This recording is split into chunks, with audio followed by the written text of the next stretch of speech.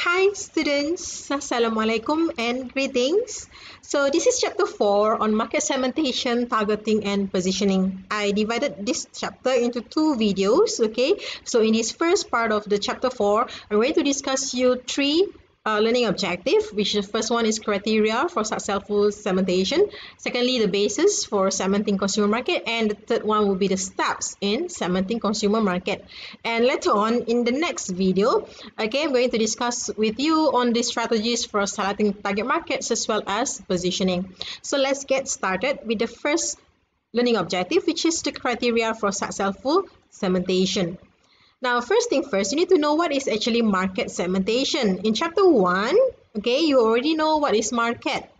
Okay, as you know, market is actually people, yeah, which could be a potential buyer or could be your buyers or customers. Okay, so when you talk about segmentation, you are actually subgrouping them or dividing them, all right, into certain criteria or certain characteristics. Okay, so why do marketers need to do market segmentation? Basically, the purpose of segmentation is to enable the marketer to tailor the marketing mixes. Remember your 4 P's, those are your marketing mixes, yeah, to meet the needs of one or more specific segments.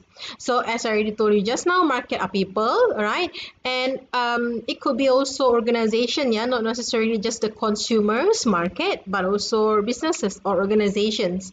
But in this particular chapter, we're going to cover into your according to your syllabus, which is on the consumers market only. Okay, so a market segment itself is actually a subgroup or of people, okay, subgroup of people or the organization sharing one or more characteristics that cause them to have similar product needs. Okay, this is actually market segmentation definition, which is dividing a market into smaller segments. All right, segment is actually subgroup of people, okay, with some distinct needs, okay, characteristics or behavior that might require separate marketing strategies or mixes. Take an example of this particular picture.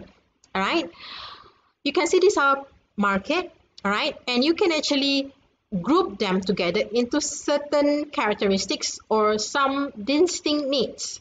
All right, the first one that you can be very clear or very easy for you to actually segment them is according to perhaps gender. Okay, so you have female customers or female market, and you also have the male markets. All right, later on we're going to look into each and every segmentation basis, all right, so that you know how else can you actually separate them. But even though they are separated, each and every subgroup or each and every people in that particular segment will want to buy the similar products and might have similar needs. So first thing first, okay, you need to know what are the criteria for successful segmentation, because you cannot simply divide your market into whatever characteristic that you think you should do or you wanted to do. All right, you must make sure that when you want to segment this particular market, there must be a solid reason, okay, basically by looking at what makes that particular segment going to be successful or not. First one, substantiality, which is you're going to select a segment that must be large enough to justify the development and maintenance of a special marketing mix. So you have to bear in mind, yeah, the moment you create a segment, you're going to create a special 4 P's for them. All right, so when you want to divide every market into subgroups, all right, you must create different products, all right, for them. So that is what it means by preparing or developing and maintaining that particular special marketing mix here. All right, and you must make sure that when you're serving the specific needs of this segment, whatever its size, it must be profitable. Second successful criteria for segmentation is accessibility. That means the firm must be able to reach the market, okay, reach the member of this targeted segment with the customized marketing mix. Again, marketing mix, your 4 P's, yeah. And then the responsiveness of that particular market. A market segment must respond differently to some aspect of the marketing mix than do other segment. So that means when you create a segment, you have a product for this particular segment. Let's say you have product A for segment A, product B to segment B. You must make sure that when you create product A for segment A, the market in segment A must be the one who buy that product. Okay, you don't want to see that when you create a product for segment A, segment B also is buying from you that same product. That means you shouldn't separate segment A and segment B because that particular product is demanded by both segments. So in this case, the responsiveness means that product A should be bought by market A or segment A, and product B should be bought by segment B. Alright, for example, Nivea.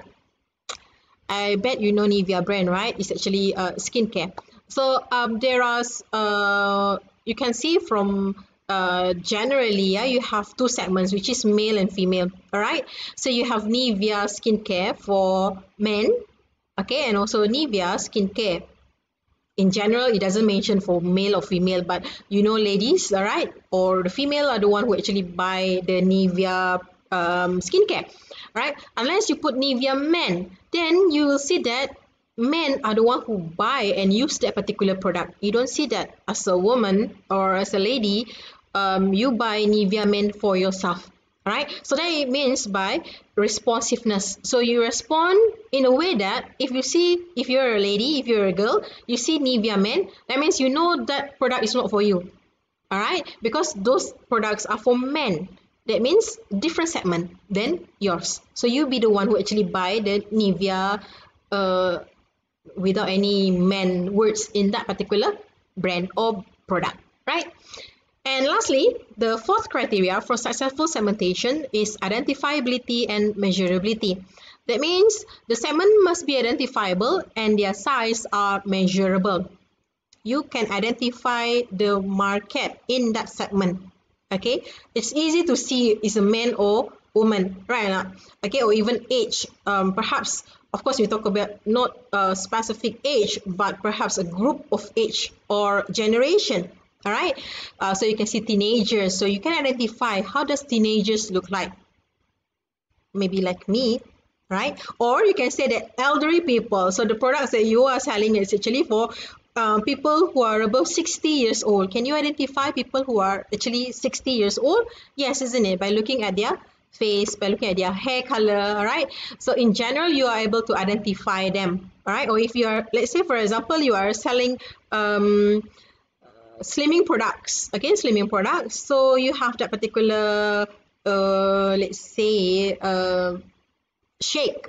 What they call normally, they have the milk or the shake, the protein shake kind of thing, right? It's for those people who wanted to lose some weight. So you are able to identify these particular people by looking at their size, right or not? Okay, so that is what it means by identifiability. And of course, measurability in a way that you know how many of them.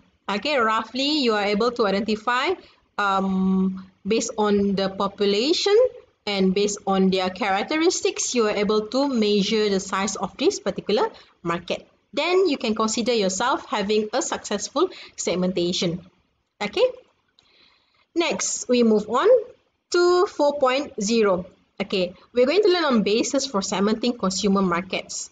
Now, a segmentation base, okay, or variable is the characteristics of individuals, groups, or organization that is used to divide a total market into segments.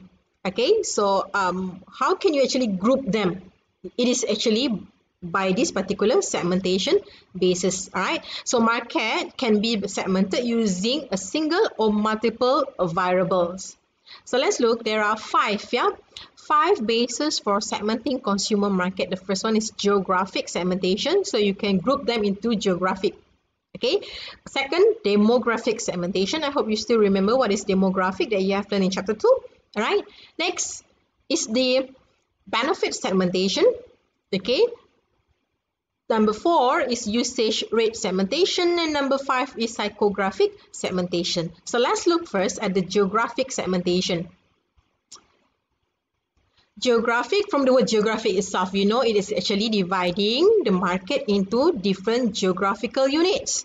Okay, so how can you divide? What are your geographical units? Okay, typically it's by states, okay, or by countries, all right, or continents. Continents is like you have the Asia, okay, you have the North America, you have South America, you have Africa. What else continents you have in this world? How many continents are there? 7, yeah. Please make sure you know what the 7 continents, all right? Then you have region, okay, like the North or West Malaysia, East Malaysia, right? Those are regions, okay. States, of course, you know. Countries, of course, yes, and also some cities, okay. And another unit of geographic is climate. Okay, climate is of course typically related to the weather, all right, which frequently being used because of its dramatic impact on residents' needs and purchasing behavior. Okay, so what type of climate that particular country has, and if you are selling your product into that particular geographic, let's say a country in New Zealand, for example. So what would be the climate in New Zealand now? All right, or in China, for example, what will be the climate in China right now? So a typical products that you need to look into is actually clothing lines, yeah, the clothing lines, because it has a very what they call substantial and also significant impact on people's daily life. Okay, if you have winter, autumn, spring, and also summer, different types of outfit are needed, isn't it? So let's say in Malaysia, what type of weather do we have? We have sunny and also rainy days all year round, isn't it? Okay, so you don't sell your like now it's already end of the fall, and now we're going to winter, right, in the America.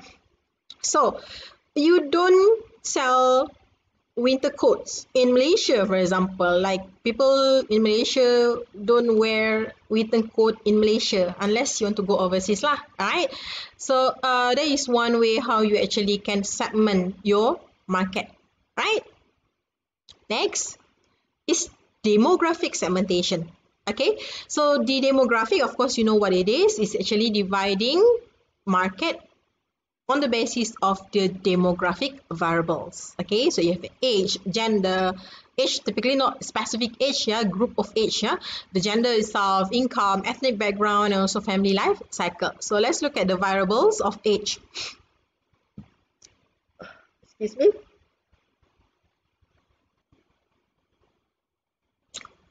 So for age segmentation, you can have a specific group, all right, that tremendously attractive markets for a variety of products and categories. So look at this picture, for example. You know, you don't tell, oh, this is like early 20 years old, this couple. No, right or not? You can say that this is an old couple, all right, where what type of products that they might actually require or need, all right? So normally they will buy and eat things that are very healthy for their health, all right? So you can actually segment, like I told you just on the multivitamins. Okay, so these are the group of people that require those particular vitamins. For example, aniline, all right, you know aniline milk, right? So aniline brand, okay, they have some age segmentation for women who are actually above 50 years old. So they will require a different kind of formula in that particular milk to enhance and also to strengthen their bones, all right? So they have aniline gold, all right? For other than, or those younger than 50 years old, then you will have the normal or typical aniline, right? So for babies also, you have different formula milk, right? So if you go to supermarkets, all right, you can go to the milk section and you will see that there are many formula milks, and even let's say Enfalac, for example, or Enfagrow, for example. So they have for different age of the baby or even the toddlers, right? So there is age segmentation. Next is gender segmentation. Like I told you, the Nivea and Nivea Men just now, right? So marketers of many items such as clothes, footwear, personal care items, even magazines, okay, and cosmetics commonly segment by gender, right? And then you have income segmentation. Okay, so income level influences the consumer wants and determine their buying power.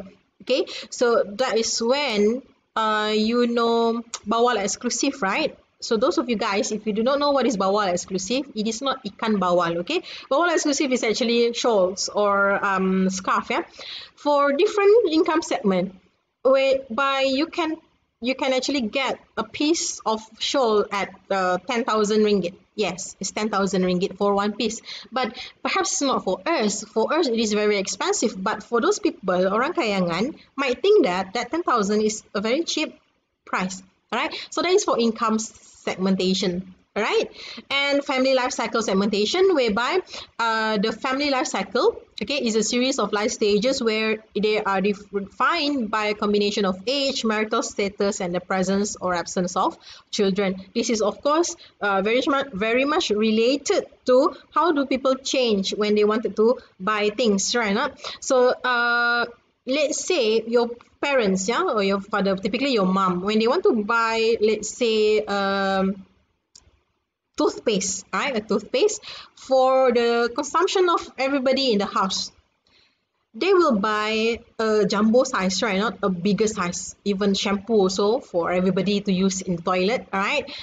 In shower gel, for example, they will buy in large bottles, right? So that is when there is a presence of children, right? But if you are a single person, okay, or if let's say you go to hostel last time when you want to use it for your own single usage for you only, you will not buy a giant bottle, isn't it? Okay, typically you will buy the smaller tube for your toothpaste, right? Shampoo also smaller size because you know it is for your one person consumption. All right, so if you're single, typically you will buy smaller size. All right, but when you have a big family, then you might want to buy a bigger size. That's why marketers, they offer in different sizes, right? Smaller one for one person use, or a jumbo size for the whole family usage. Okay, next is the third one. Yeah, remember the first one was geographic, second is demographic segmentation. Now we move on to the third segmentation base, which is segmentation by benefits. So in the benefit segmentation, there are two variables that you can use, either at occasion or benefit sort. Well, by occasion, it is when you divide the market into segments according to the occasions when buyer get the idea to buy, okay, when they actually make the purchase or when they actually use the purchase item. Okay, for example, the typical one is actually during festive season. Okay, so let's say Christmas is around the corner, right? When you go to this departmental stores, okay, or even the malls, they started to come up with all those Christmas decoration already. It is only November, early November. Yeah, okay lah. Okay, it's about that. So that is when they know those people who celebrate Christmas. Okay, you'll be getting so excited to see all those Christmas trees, Christmas enamels, and so on, isn't it? So you can start to see even Starbucks, for example, they start to have all those Christmas holidays drinks, right? And they know at this particular moment when is Christmas. It is 25th of December, right? But now it is actually still early of November. Okay, so people already get the idea to buy. Okay, and you started to plan what you wanted to buy for your Christmas. Okay, and when will actually people make the purchase? Okay, and when they will use it. Of course, for Christmas, you know for sure that on the 25th December, that is when people will use the purchase item. All right. The second variable in this benefit segmentation is the benefit sort. Alright, so this is when they divide, or marketers divide the market into segments according to the different benefits that consumers seek from the product. Okay, I know you buy things, right? And everybody buy the things, the same thing, for example. But each and everybody will actually buy the same thing for different purposes. Okay, like for example, a sports shoes.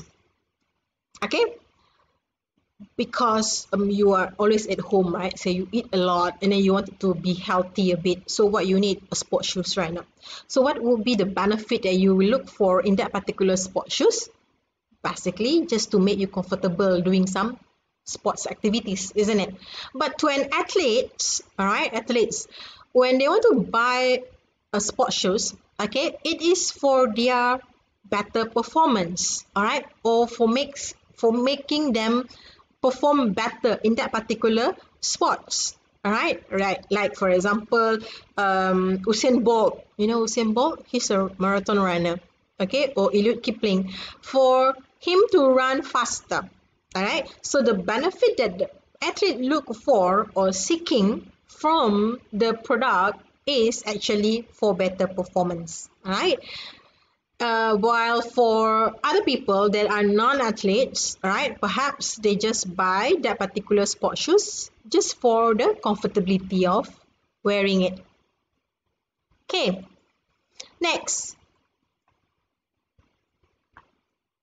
usage rate segmentation. This is the fourth segmentation. Yeah, this is when you're dividing market by the amount of product bought or consumed. And okay, you can also look in terms of the frequency of use or consumption for a product in a period of time. All right, so the first variable is on the user status. User status is segmenting into non-users. Okay, you are looking when you create something, a marketing mix. Are these for your non-users? That means that person never become your user and can never be your user. But somehow or other, you segment them and you don't want to create a marketing mix for them. Yes, that could happen, right? Or is it for an ex-user? That means that person used to buy your product, okay, but now have shifted to somewhere else or other brands, all right? Or is it for potential user, first-time user, or even for regular user? All right. Second variable is usage rate itself. Okay, and remember, yeah, in the usage rate segmentation, you also have the variable of usage rate itself. Right? That means you are dividing into, if let's say that person is a light user, perhaps you have a different marketing mix for them. A medium user, a heavy user of a product, okay, or hardcore user of the product. Okay, so that is when you divide it based on the usage rate. Like water, for example, if you drink a lot of water, that means you will buy bigger mineral water, the 1.5 liters, right? Okay, if you don't really drink a lot, okay, it's so difficult for you to drink mineral water or drinking water, then you could be a light user. Okay, next, number 3 is the loyalty status. Okay, still in the usage rate segmentation, loyalty status, where you can actually divide your market in terms of how loyal they are to a brand, okay, or how loyal they are to a store or the companies. All right, so there are 3 categories of loyalty: completely loyal, somewhat loyal, and no loyalty at all. Are you completely loyal to certain brand or certain store? Like when you want to buy things, right, it will always from that particular store. You will never go to other places. Okay, that means you're completely loyal. Okay, but of course we don't really become so loyal like that, right? But for example, these Apple users, yeah, typically, all right, those completely loyal Apple user, they are called themselves Mac-zealots or Macolites, or sometimes Mac-hates. So what they do is that they will always buy whatever Apple produce. Okay, now they have iPhone 12, right? So they started to buy iPhone 12. Okay, they also have Apple Watch, they have AirPods, they have Apple TV, they also have MacBook, they also have iPad. All right, so everything is from top to toe. Yeah, probably from top to toe is from Apple. From top to toe, normally your apparels lah. Let's say you are really completely loyal to Adidas, for example. So from top to toe, your cap is Adidas, your t-shirt is Adidas, your pants is Adidas, your socks is also Adidas, and your shoes is also Adidas brand. So that means you're completely loyal to Adidas.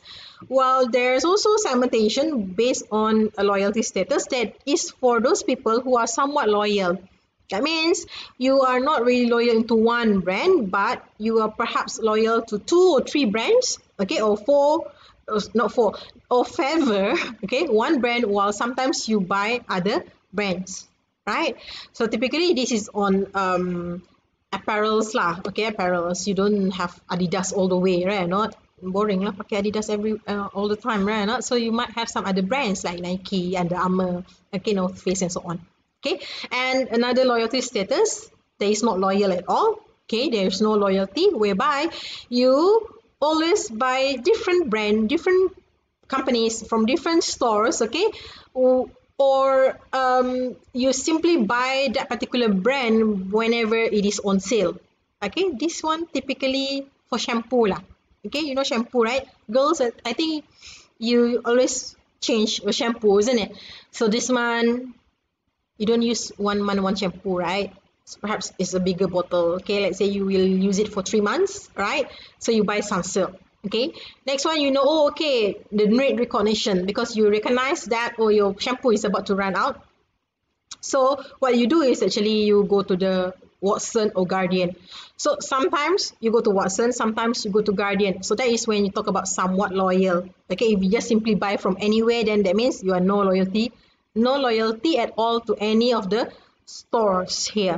Okay, so next month or next 3 months later on, you finish your shampoo, about to finish your shampoo, then you go and buy Dove because it's on sale. Okay, and after that you have you have used that particular shampoo, and then next few months after that it has finished, you wanted to buy a different brand because another brand is on sale. All right, so that is when you have no loyalty at all.